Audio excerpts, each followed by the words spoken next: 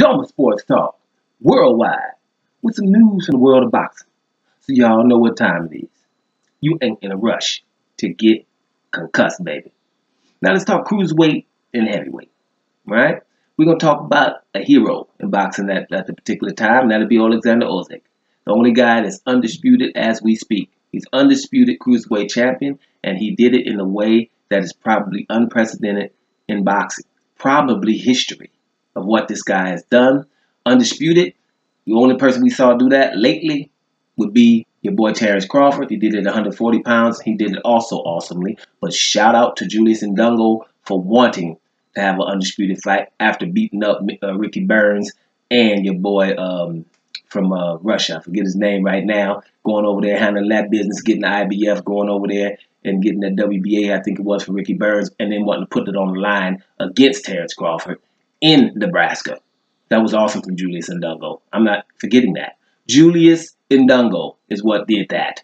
What helped Terrence Crawford become undisputed. Awesome guys.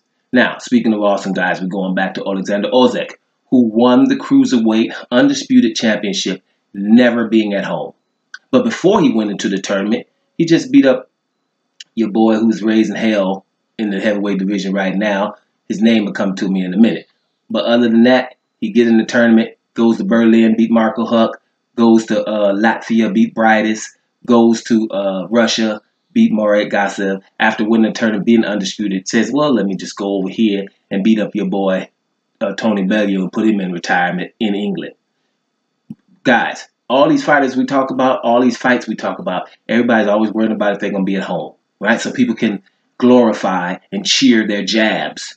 And when they throw flurries and don't even land, but the people are cheering anyway, and then we get these bogus decisions. If you have a boxer that's fighting right now in the present time, never fighting at home and winning, you better find out who that is. One of them is Oleksandr Usyk. So to what Oleksandr Usyk says recently, and this sounds like something he would say, right? He's like, now I'm moving up to heavyweight. You know what would be good?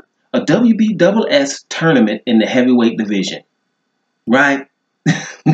A tournament where you ain't got no easy fights, no more promoters are in the way, in the sanctioning bodies.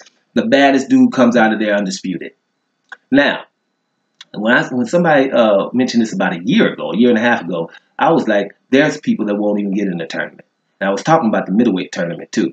Like, because I knew that Canelo wouldn't get no middleweight tournament, Golovkin wouldn't get no middleweight tournament. I don't think they would even get in the middleweight tournament. And if somebody did, it would be Canelo before Golovkin. Golovkin would not.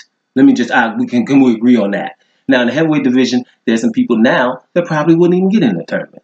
We're going to leave names out of this. But there's probably people that probably wouldn't get into a tournament to find out, right, who the baddest is. I would like to see them try to make a tournament just to see who would say, okay, I'm inviting myself, and who wouldn't. I think this is an awesome idea. Yeah, the heavyweight division could do it too. They can do it too, right? And you know what the heavyweight division should do? They should be like, I tell y'all what. We're going to have an undisputed fight between the two to make an undisputed champion. And those two guys that are fighting for that undisputed, they don't get in it. Everybody else gets in it. The winner of the tournament fights for the winner of that undisputed fight. Or like if they had a rematch, those two. Those two could fight, and everybody else should get in the tournament. I think that'd be a good idea, because you'll find out who the baddest is, and that guy will go fight for the undisputed championship. It's a good idea what Oleksandr Usyk is talking about, and it sounds like him. This is the guy keep your eye on. Yeah, he's coming up from cruiserweight. He's not going to be as big as some of these guys, but so what, right? So what? You know, at least he's willing to get in there and ain't hollering about he got to be at home all the time, like all these guys that we see and hear so far. All of them, right? Want to fight at home. Not all of them, but most of them, right? This guy doesn't care, and wants a tournament like that. Let's see if this gains any footage. I think this idea will be swept under the rug quicker than anything else, because ain't nobody trying to get no damn tournament. We can be spoiled and hide behind promoters and sanctioning bodies and be mandatories like Dillian White. I'm gonna say that name. You know, trying to be the mandatory for WBC, and they asked you to fight Ortiz or Brazil, and you didn't. Then the IBF asked him to, you're the mandatory to go fight Kubrat Pulev in Bulgaria, but you didn't. And now sitting there, I'm gonna fight Chisora, right? Not a rated dude. And then after that, I'm gonna say, hey, where's my shot? right? And then Deontay Wilder tells him, just fight Ortiz and you get me, regardless of anybody's saying. Ignores that too. But now I'm the WBC #1.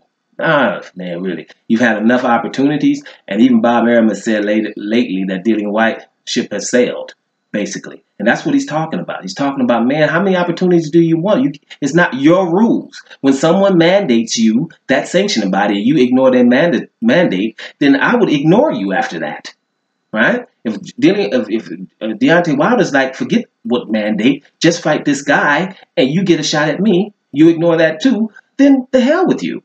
If you got a chance to beat Anthony Joshua's mandatory by going to beat up Kubrat Pulev, you don't, and you decide to fight somebody else, okay, albeit Joseph Parker, which was a good fight.